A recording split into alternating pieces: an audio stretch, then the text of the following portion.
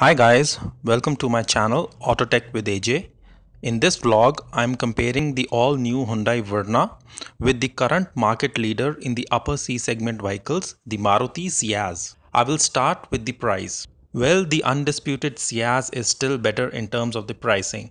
After GST, the Ciaz is available from 7.66 lakhs to 11.44 lakhs ex-showroom Delhi, which is a full 1.2 lakhs cheaper than the top-end Verna optional, which costs from 8 lakhs to 12.61 lakhs. Coming to power.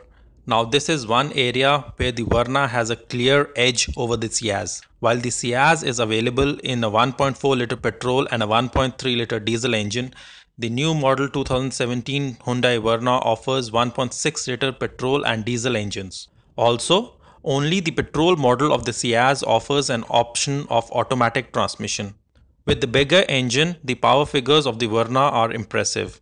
The Verna produces a max 123 bhp with a 154 Newton meters of torque, and the diesel unit produces a max of 126 bhp with 265 Newton meters of torque, whereas the Ciaz petrol produces 91 bhp and 130 Newton meters of torque, and the diesel unit produces a max of 89 bhp with 200 Newton meters of torque.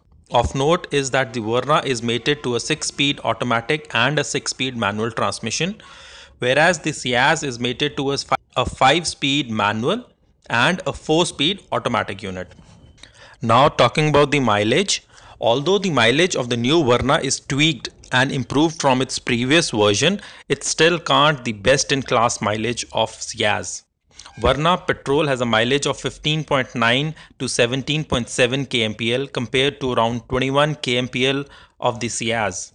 The diesel Verna has a mileage of around 21 to 25 kmpl compared to around 26 kmpl of the Ciaz. Dimension wise, the Ciaz takes the cake. It is longer than the Verna by 50 mm and has a longer wheelbase by 50 mm. The width of the two vehicles is almost the same at around 1730 mm, but the Ciaz is taller by 10 mm. The new Verna comes with a super body structure which uses high strength steel, making the car more rigid. Not only this, the advanced high strength steel hot stamping application has made it lighter. Now, Hyundai has been known to launch every new car with the segment best features, and the new 2017 Hyundai Verna should not be any different. Both the cars have a touchscreen infotainment setup that supports Apple CarPlay, but the Verna unit offers support from Android Auto, which is currently not present in the Ciaz. The Verna also provides ventilated seats, a feature that was available in the Elantra.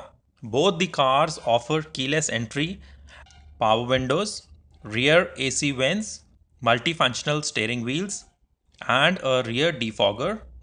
In terms of safety, both the cars offers ABS with EBD and front dual airbags. However, the top-end Verna gets a full quota of 6 airbags. The top-end models of both the cars offer rear parking sensors with cameras. Also, the top spec trims of both models offers ISO fix, child seat mounts, and seat belts pre-tensioners with force limiters. Hope you enjoyed this video. Please press the like button and subscribe to my channel for more such reviews.